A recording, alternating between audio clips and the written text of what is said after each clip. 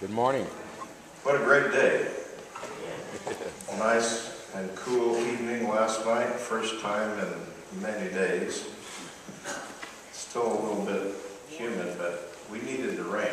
We really needed the rain in our valley, so I was grateful for it. I want to continue this teaching on the life and times of Jesus Christ, and we're in the Gospels of Matthew, Mark, Luke, and John. Today we're in the Gospel of Luke, chapter 2. And a very interesting story about the growing up years of Jesus Christ. We actually have very limited biblical teaching on the life of Jesus Christ between the time of his birth and then the visit from the Magi, and then the trip to Egypt and back to Nazareth. And then we have this very brief passage that tells us about his growing up. So I think that whatever is in this passage is extremely important for us to pay attention to, because we don't have lengthy passages on his childhood, just this limited part. And I want to ask you, if you find Luke chapter 2, verse 39, and if you're able to stand with me, to please stand for reading God's Word. And just stand over here. Traditional for me when I'm getting ready to read the Bible to pray and ask the Lord to speak to us. I'm like you. I want to hear God's voice. I want to hear Him. I heard enough of me. So I want to hear His voice. So let's go to the Lord in prayer. Father, we thank you for this precious copy of your Word. It's in writing so we can read it. God, I'm begging you this morning. We want to hear your voice. Speak through me. Speak to us as we read the words printed on the page. We want to hear you, and we need you to help us to understand what we read. So, knowing this is inspired and it's without any error, we come to you and say, Lord, make it real to us. Help us to understand it so we can apply it in our life. Not only for ourselves, but so we can teach others how to obey you and enjoy the blessing of walking with you. Thank you, Lord, for your help. I trust you to answer my prayer because we pray it in Jesus' name. Amen.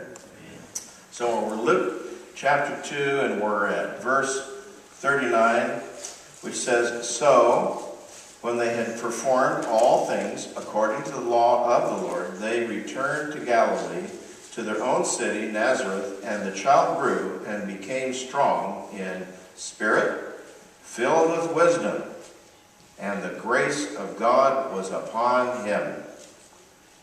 His parents went to Jerusalem every year at the feast of the Passover, and when he was 12 years old, they went up to Jerusalem according to the custom of the feast.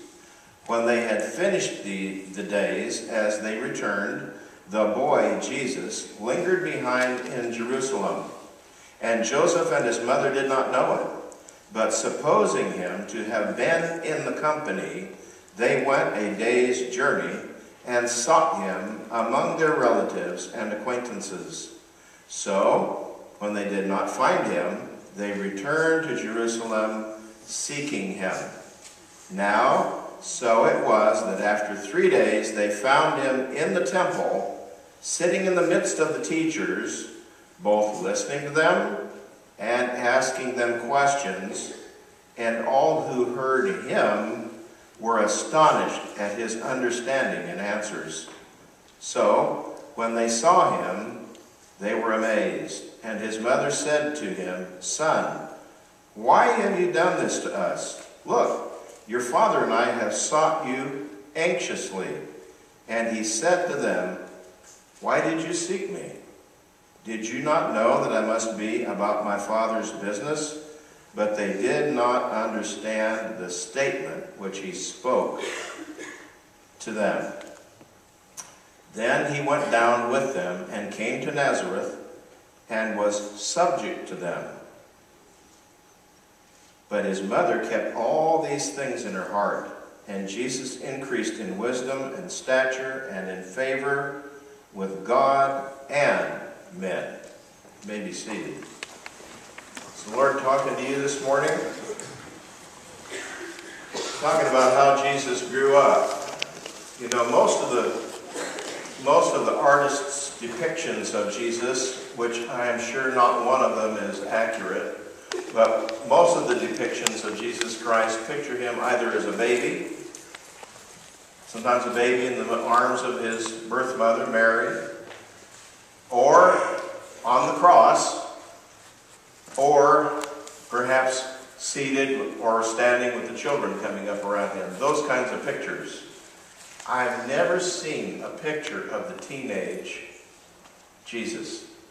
Never seen one. And yet, there may be one, I just haven't seen it.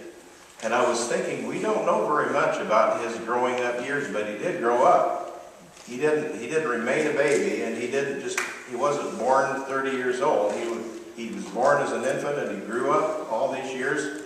And this is an interesting passage because it talks to us about Jesus growing up in a family with a father and with a mother. I think if God had thought there was any other family that would be better for him to be raised, he would have been raised in a different kind of home than this. But the home in which he was raised had a father and a mother, parents who raised him and trained him. Apparently he had good training. Of course, you and I understand he's fully God, while he's also fully man in the flesh. Unique child. And yet, I have to think, as good as he was, he didn't always completely understand the way we're thinking. And so you're going to see a touch of that in this passage, in the way that he acts and his parents aren't informed. You and I would have a problem with that. It says, when they performed all things according to the law of the Lord. And by the way, Jesus Christ came and he fulfilled all of the core requirements of the law, of the Word of God. He is without sin. He was without sin from the time he was born all the way through this life on this earth. But you know, he lived before that. He was without sin before that, and when he was on the earth, he was without sin, and he remains without sin for the rest of eternity. He'll never commit any sin. That's Jesus Christ. But it says and they returned to Galilee, to their own city, Nazareth, and he grew and he became strong in several ways. One is strong in spirit, one is filled with wisdom, and the grace of God was upon him. And you know that he's just a child now. He's this extremely wise, godly child, God-fearing child. And it says, and God, the grace of God was upon him. And then in verse 41 it says, his parents went to Jerusalem every year. You know, his parents, we would say today, took him to church. I've run into parents today that say, they want their children to be free to make their own decisions. How many of you think it's great to take children and say, go make whatever decisions you want to make, and we'll watch and see what happens? Anybody want to take me up on raising children to do whatever they want? Nobody? You guys are a bunch of sourpusses, you know? You just take all the fun out of life. I remember our youngest son told me one time, he said, you know, Dad, you won't let me ride dirt bikes and do wild and crazy things. He would ride them off of a roof if he could.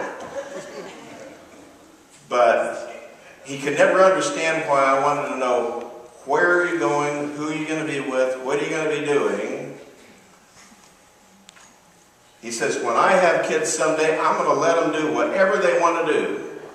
And I thought, this will be fun to see how long that lasts. But his parents went up every year. They took him to Jerusalem to the temple to worship. I am sure in the little village of Nazareth that they took him to synagogue and that he had to sit there and be quiet. He couldn't run around. He couldn't say, I don't want to go to synagogue today. I have a hunch that Jesus came and sat with his parents and listened to Mary and listened to Joseph, and when it was time for him to go into the carpenter's shop with Joseph, I am sure he went in the carpenter's shop and he did what he was told. Bring me that wood, bring me that saw. I need that drill over there. I need the glue. I need the, I want you to practice drilling. I want you to practice hammering the wood together and so forth. I am confident that Jesus Christ worked alongside of Joseph, helped his mom in the house, probably took the trash out when he was told. And yet we run into this instant here where he does something which is completely not acceptable to his parents, certainly. And so this is a story about his youth, and it's the only biblical record, as I said. Now, up to this point, just a quick review. Mary had given birth to Jesus Christ in Bethlehem. And I believe that it was sometime before the year 0. It was probably around 3 BC, something like that, and when he was born. And so it doesn't matter too much about the year. And the first year or two, they were still in Bethlehem while he was being raised. And the Magi came there. The star led them there. God sent a star. The star, I believe everything literally in the scriptures. So the star came. They followed the star. They came to Bethlehem. They worshipped him. They left gifts of gold, frankincense, and myrrh with Mary and Joseph for Jesus. And then they went on back another way and went back to where they came from. And we know that part of the story. We also know Herod, the king, was very threatened by the birth of this baby. There are, unfortunately, in the world today, many people who are threatened by the birth of babies. And it's a lack of understanding that each child is created by God and has tremendous intrinsic worth as a human being, created to reflect the image of God. Each little boy and each little girl, I know they can be little Dickens. I know that. But we're supposed to raise them up to come to know Him, the Lord, and to know they can trust Him, and to learn to put their faith in Him, and to obey Him, and to walk with Him in the kind of life that He has for them. And when they're trained that way, the children have a lot better chance in this world of being, what we say, successful in different ways of life. It's not easy to raise children, and especially in the world we live today, it's not easy at all to raise children. But King Herod was troubled. He was very troubled that this baby had been born. He had heard the Magi told him he was going to be the king of the Jews. And so he ordered that all baby boys of the age of Jesus and younger would be put to death. It was about 2 years old and younger. So God sent an angel to warn Joseph about this and to tell him to go to Egypt. And so Joseph and Mary and the baby packed up immediately, and they traveled down to Egypt. And then Herod didn't live very long. He was very ill. He died a horrible death. And when he died, an angel was sent by God to tell Joseph, okay, pack up your stuff and go back. This time, go back to Nazareth, their hometown. And as they were traveling through Judea to Galilee, they ended up settling in Nazareth. And I want to show you a map real quick. Maybe. You see Nazareth up at the top? That blue over to the right there, that's the Sea of Galilee. So between Nazareth and the Sea of Galilee would be the city of Tiberias, right on the west side of the Lake of Galilee, Sea of Galilee. And then the route, that's one of the routes. You see how mountainous that is?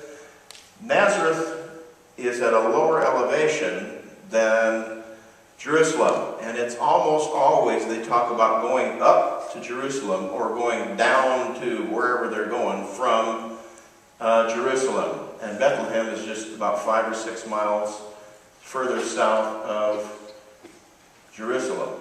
But that's the distance. Where they were is a little bit to the left, lower part off the map in Egypt. That's where they were, and now they're going to have to travel back up to Nazareth. And that's where the story picks up in this passage. It says, they returned to Galilee, to their own city. And Galilee was a region. It wasn't just a lake, it was the region around the lake. And they returned back and they settled there in Nazareth. And I was thinking, it's been maybe 3 years or so that they've been gone from their hometown. And the carpenter shop, I wondered, was it still there? Had people protected their stuff while they were gone? Because they left, supposed to go for the census, have a child, and then come back. Never came back. For 1 year, 2 years, 3 years. I was wondering, was the shop still there? I don't know. It doesn't say anything about it, but he was out of work for a while. I wondered if he had to buy new tools. Did he make things while he was in Egypt, Joseph? I don't know. But he wasn't the kind of a man to just lay around. But whenever God told him to move, he got up and moved. He didn't argue with God. He didn't say, isn't there some other way, or I'm kind of used to Egypt now, or I'm used to Bethlehem. He just went, and he went back to Nazareth. And he grew up. Jesus was growing up in this little town of Nazareth. His birth father is God, so his kind of stepfather, Joseph, the one who is raising him in this kind of a normal family, a nuclear family with a father, a mother, and a child, and they had other children, of course. And after Jesus' birth, which was miraculous by the Holy Spirit, there's nothing really supernatural recorded about Jesus until he's 30 years old and begins his public ministry. But I think there's some important things. Don't just skip over this little passage and say, well, there isn't too much there, it's not interesting. To me, it's remarkable the fact that Jesus Christ was born into a family, raised in a family, and he didn't begin his public ministry until he was 30 years old. So he had lived a lot of life. He'd been in Bethlehem, Egypt, back to Nazareth, and all these things happening before he was baptized by John the Baptist at about the age of 30 and began his public ministry. So Jesus Christ spent a lot of time, and he spent time with what we call a normal family, a nuclear family, with a father, mother, and siblings even in the home. He's the only one that was born by the Holy Spirit, conceived by the Holy Spirit of God, of course, and the rest were normal children. But he was fully God, fully man, raised in this home. And I want you to just try to get this picture. They probably had a simple little home. I imagine some of the furnishings in the home were made by Joseph himself. He had grown up knowing that if something was broken, Joseph would probably fix the neighbors first. That's the way all carpenters are. They always fix everybody else's stuff and they get to their own place last. But I'm sure that he could fix things and make things. And Jesus grew up pretty handy. I'm sure he learned a lot from Joseph in that little town of Nazareth. Pretty protected life, considering what he was about to face when he begins his public ministry. But God established the family way back in the Garden of Eden with Adam and Eve and their children. They couldn't even blame the deacon kids for their own misbehavior. You know, I have no excuse. I was a deacon first. And having been a Baptist deacon and then a pastor, I have no excuse whatsoever. I can't blame anybody. Philippians 2 talks about Jesus, and it says something about his character. It says, who being in the form of God didn't consider it robbery. Robbery means something to be grasped of God, but made himself of no reputation, taking on the form of a bondservant and coming in the likeness of men. That means the appearance of man. And being found in appearance as a man, he humbled himself and became obedient to the point of death, even the death of the cross. There is no person who is more humble than Jesus Christ. To put off his visible appearance of glory. I mean, I think if we were planning to come, and if we were in his position, would we humble ourselves and be born in the flesh? It's actually the only way he could accomplish the purpose was to die for us, was to be living in a human body. What humility for him to do that for us. And he was raised in this simple little town, not in the capital city. He wasn't raised in Jerusalem. He only went to the temple on occasion.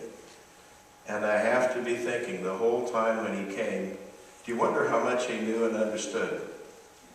When he came to the temple for the first time, was that child thinking, someday the priests here who don't understand who I am are going to falsely accuse me, have me arrested, have a mock trial, and I'll be crucified over on that hill over there called Golgotha, Mount Calvary. Did you wonder what this child was thinking? Jesus, fully God, and yet living in the flesh, every time he had to go past Mount Calvary. Every time he came to the temple. 3 times a year, the men by law were required to come to the temple to worship. Every time he came on that trek, year after year after year, he knew the day was coming closer and closer for his own suffering and death for us. Well, every child must learn to know and serve God. I believe that when parents do not follow through on the responsibility to train children to know Jesus Christ, to put their faith and trust in him, to learn the Word of God, to learn to obey the Word of God, it's a huge mistake on our part as parents and grandparents not to teach our children about him. Huge mistake. America today is facing many problems.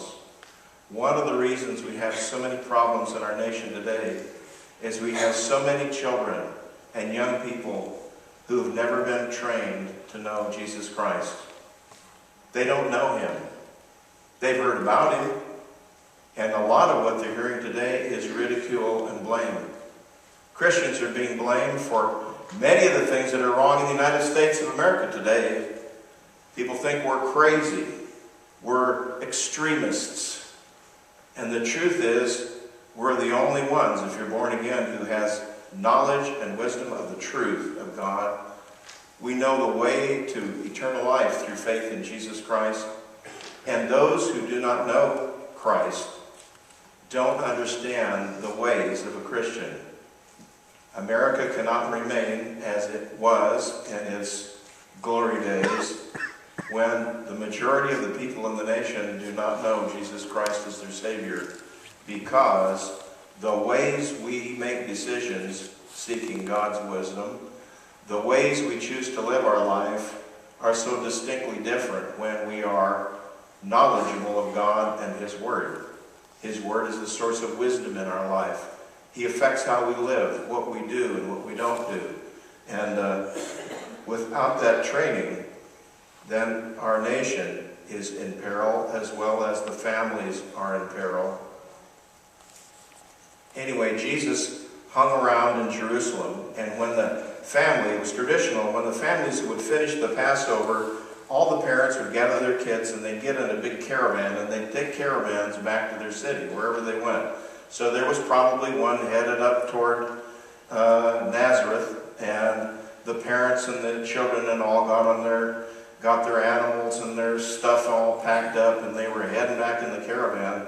And his parents had done this before with him. And I think Jesus was probably a very, very well-behaved child. And they probably assumed, as they should have been able to do, that he was in the caravan, but he wasn't. He stayed behind in the temple.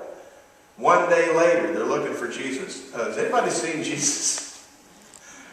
I want you to stop and think a minute. If you had been entrusted by God to raise his son in this world, and you were doing your best to train your child and raise this child, the Son of God, in your home, and you were being faithful and obeying the law and taking him to the temple, as all the males were supposed to go 3 times a year and so forth, and this was Passover, they were there, and on the way back, you can't find Jesus.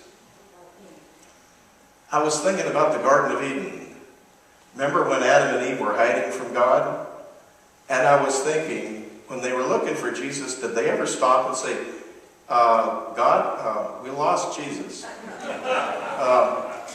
We thought he was with us, but he's not with us, and we don't know where he is.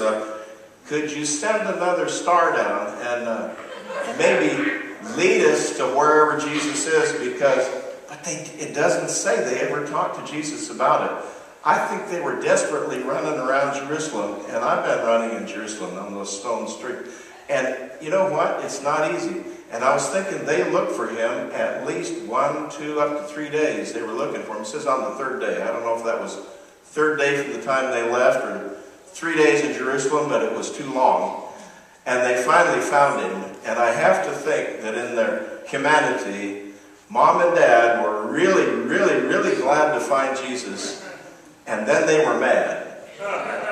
I mean, I could understand that. Because God had kind of placed his son into their care, and they lost him. And they also had a deep, abiding affection for Jesus. He was also their son, raised him in their home. And when Jesus was missing, don't you imagine they were upset with him and worried? Mary, what are we going to tell God? I mean, I know he's busy up there. Maybe he didn't notice for a day. I haven't talked to him. Have you talked to him? No, I haven't talked to him. I was just wondering how that went in that conversation between them. Anyway, it's supposing to have been they went the day's journey, they sought him and couldn't find him, and they came back. And I was thinking, they discovered that Jesus is missing. Now today we have Amber Alerts. We have flashing neon signs or LED signs over the freeways looking for Jesus. Jesus is missing. He's lost.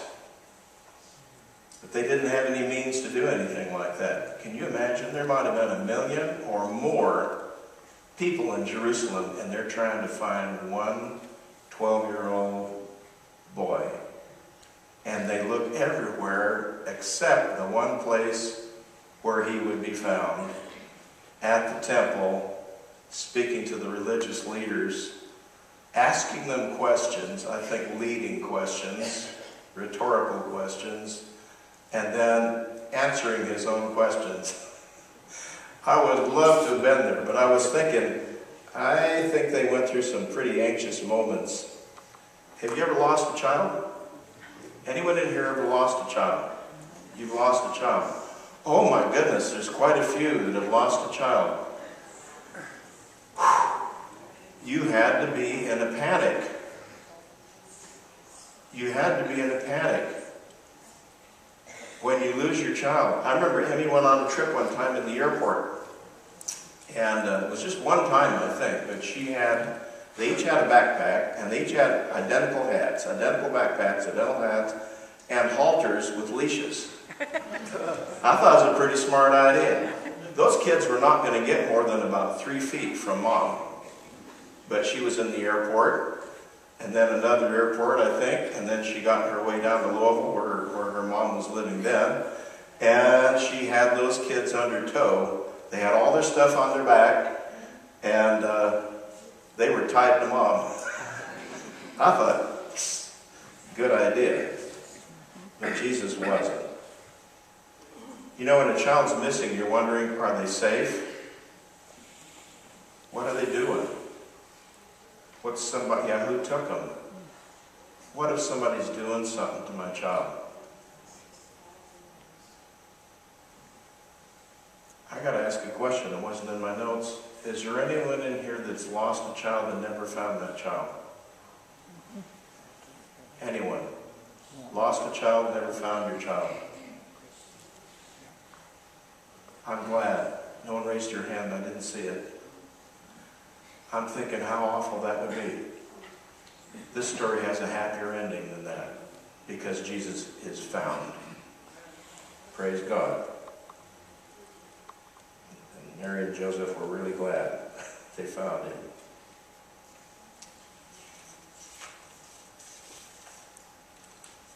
Jesus was amazing, the scholars there. When they found him, it says it was after 3 days they found him in the temple, in the midst of the teachers. I mean, they were so mixed up, like so excited and happy they found him, and so mad that he'd been gone and hadn't told them where he was.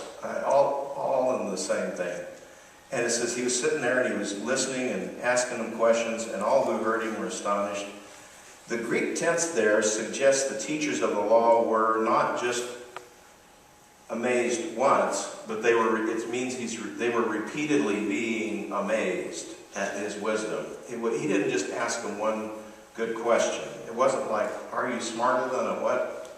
Third grader? Is that fifth grader? See, I don't even know what grade they're in. Fifth grader.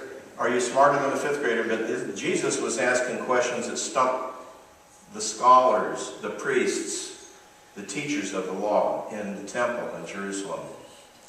And he was enlightening them to things that they hadn't thought about before, and he was 12 years old. Wouldn't you have loved to be there and heard that?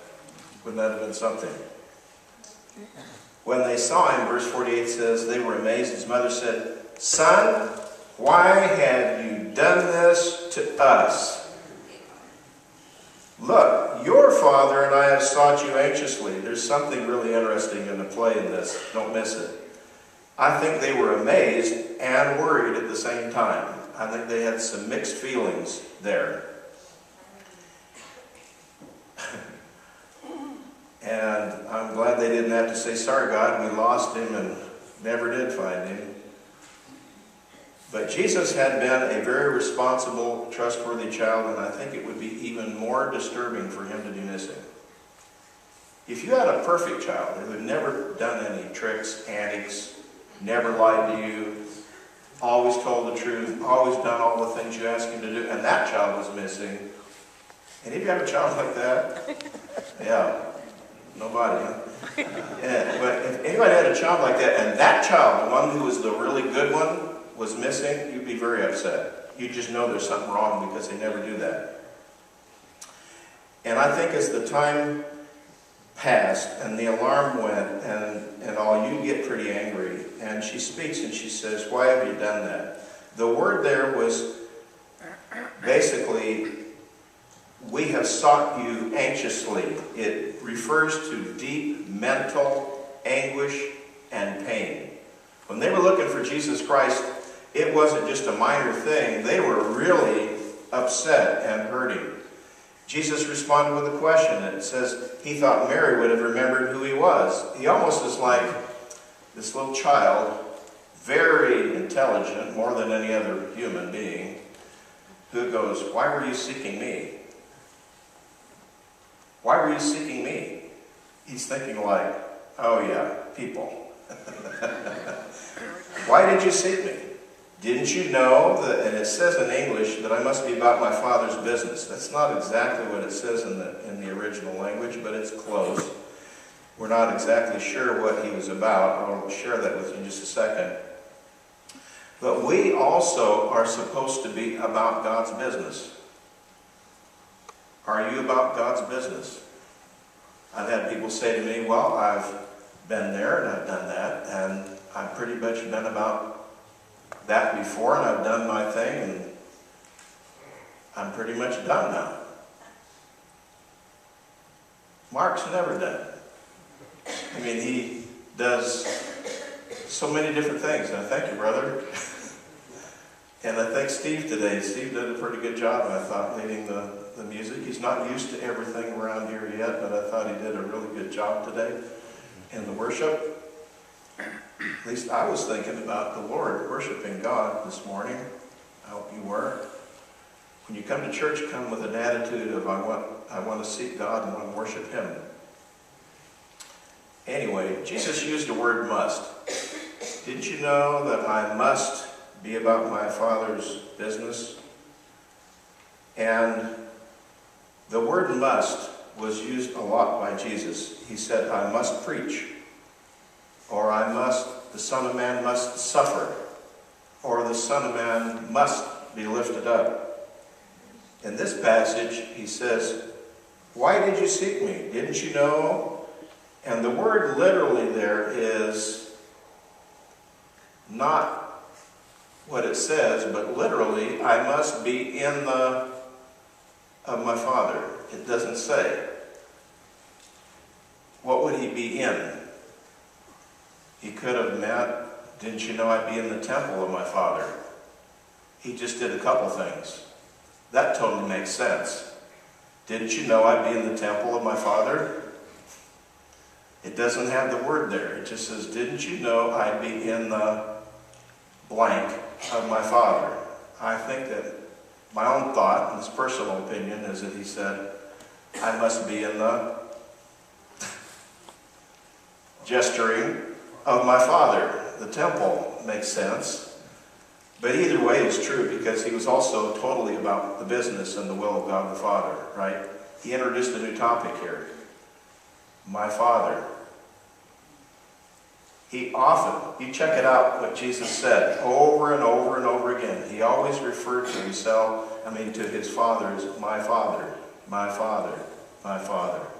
Many, many times Jesus spoke about God as my Father. In fact, that's his term for his Father in heaven, is my Father. Anyway, verse 50 tells us the truth is they didn't understand what he spoke to them. They weren't able to grasp it. The term my Father was not the usual term for Adonai Elohim. They wouldn't say the name of God. They would have said Adonai Elohim. Jesus said, my Father. He didn't say Adonai Elohim. And I'm sure he could pronounce the name of his Father properly and correctly without error, but he just said, my Father. They weren't able to grasp all that. And something else I see in this passage that teaches me about families and children, it says, then he went down with them to Nazareth, and he was subject to them. But his mother kept all these things in her heart. Children are supposed to honor their parents when they grow up. And I was thinking, Jesus may have learned something about them through this experience. That he needed to be patient with his parents and be subject to them. That fulfills one of the commandments, to honor your father and mother. And I don't think he was at the temple with the intention of being disrespectful to Mary and Joseph. He was just being in his father's house, and he was about the work of teaching the word. But from that on, it says he was subject to them. Did you catch that? He was subject to them. I think he did that as much to fulfill Scripture, to honor his father and mother, as also to say, I'm not going to do that again. I won't put them in a position of leaving and they don't know where I am. I think so. Because it was a change. The first time he just went and stayed there and he didn't even tell them. And he thought, well, they should know where I am. And then the rest of the time it says he was subject to them. And Mary just didn't fully understand it. Think about this. She knew, and Joseph knew who he is, because each of them had been visited separately by an angel who told them. But it just didn't sink in, the enormity of who Jesus is and the responsibility that they had to raise the Son of God. All of that to these two simple and yet pure people of faith, I think was more than they could fully comprehend, was to have the Son of God growing up in their home and all the things that he was going to be doing. I think it took a lot for them to absorb and begin to understand it. I'll tell you when it all came together for Mary. At the cross. When she saw the boy who had stayed behind at the temple, now a man, falsely accused, she understood, this is the Son of God, our Messiah, her Savior too, who was on that cross dying for her and for all of us. Jesus, I think the truth of all these things fused together for her when she stood at the foot of the cross. Jesus spoke to her, and she spoke to John. And John, the beloved disciple, took responsibility to take care of Jesus' mother from that time. I don't think until that time all these things fully came together for her, but it had to at the cross. And oh, when her son rose again,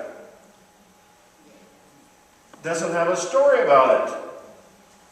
I have to think we could write that story when she saw Jesus risen from the dead.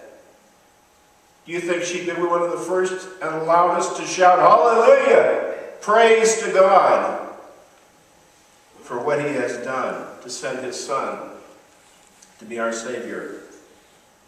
I also think there had to be times when she went over all the years of his childhood, from the birth and the visit of the Magi. I had to tell you, there's something special about this child. The trip to Egypt, the trip back, the time he's at the temple. All these things in his life had to come flooding back into her mind. And Jesus, the whole time, it says, increased in wisdom and stature and favor with God and men. He advanced in wisdom. Wisdom is not just having information, it's knowing how to use that information. Wisdom is having a fear of God and a determination to be committed to do the will of God with his help. And I'm sure Jesus was. He advanced physically. He grew up. He was a man now. He advanced spiritually in relationship to God the Father, his Father, and also to others. He was filled with grace. It's the grace of God. And he was anointed by the Holy Spirit of God. The Holy Spirit was with him while he was here. Now the Holy Spirit's also with us. God expects us to grow. Jesus grew up. He didn't remain a baby. I don't know some of your backgrounds, but you may have always thought about Jesus being a baby held in the arms of his mother. If you really just stop and think about it, he had to grow up in order to go to the cross. He became fully a man, and he was fully yet God in the flesh. And he was nailed to a cross, and he was raised up, lifted up, and died for you and me.